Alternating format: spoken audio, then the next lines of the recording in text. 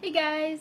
So it is Tuesday night at 9:30 and I am here to give you a quick update on my own infertility story and just to say hi and what's going on. So really quickly, let's see, where did I leave off? Last Tuesday, I found out last week that I was pregnant. So since then, I had gone in for another blood work on Wednesday. I found out on Monday. So I went in on Wednesday for more blood work and everything was looking good. And today I went in for my first ultrasound, which I was a lot more nervous than I thought I'd be with it. And going in, for some reason I thought I would hear the heartbeat today. I was very wrong. And in the past experience, I thought I heard the heartbeat this time around, but like I said, I was wrong. So this time around, the big thing that they were looking for is one, the lining of the wall, and if there's a sac. So good news, both those things checked out okay. I actually have a little picture. So that's the little guy there, or girl. It's a little sac. And my blood work checked out okay as well. So good news on that. We still have a long ways to go. I'm actually only 5 weeks pregnant, so it's very early on. So we're still being very cautious about everything.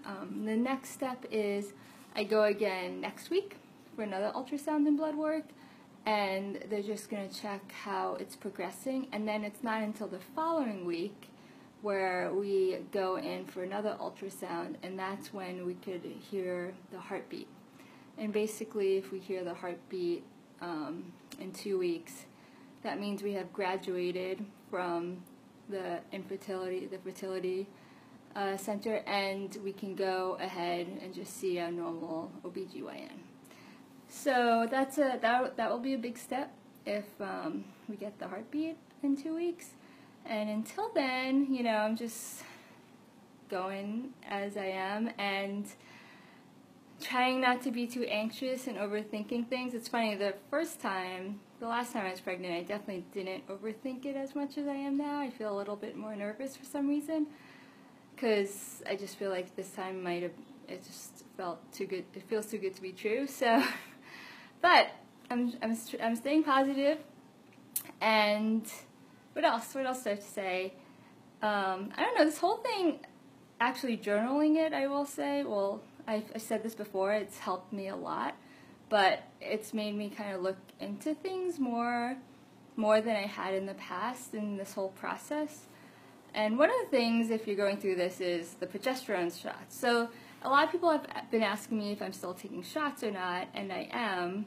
I've been taking the progesterone shots every night since the transfer, and those are by far the worst shots in my opinion. They're with the longest needle, and they're in the backside, and they're every night, and so far I've been taking it for over 2 weeks, I think, if not longer, and it's going to be going on until I hear the heartbeat. So another 2 weeks or so, so that's 4 to 5 weeks of progesterone shots.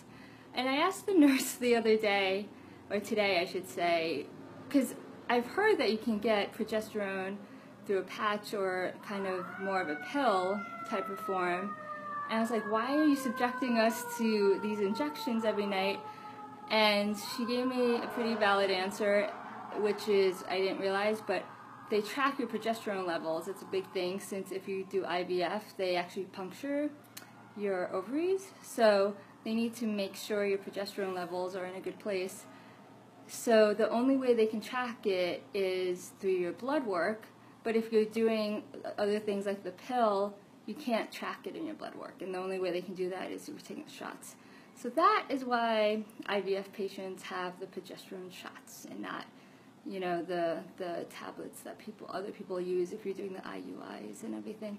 So I don't know, that's a little random tidbit that I learned today, and I thought I'd share because I just thought they wanted to torture us even more. But there is a reason behind it.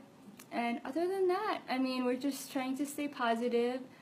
And in the meantime, I mentioned before that I'm in the process of trying to figure out the best way to put some resources together for everyone, and I just wanted to let you guys know that's in the works, and I am potentially working with other people to do that, to make it an even more powerful resource site for women trying to conceive and just to empower women in general. So yeah, stay tuned for that. That's all. I don't have that much to say tonight. If you guys have any questions, let me know. And in the meantime, I'll keep you updated. I will talk to you guys later. Bye!